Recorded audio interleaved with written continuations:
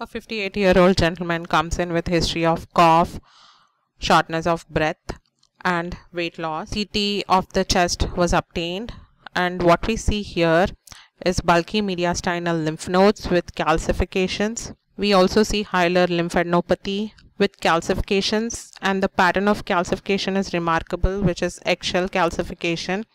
There is peripheral calcification in the hilar lymph nodes.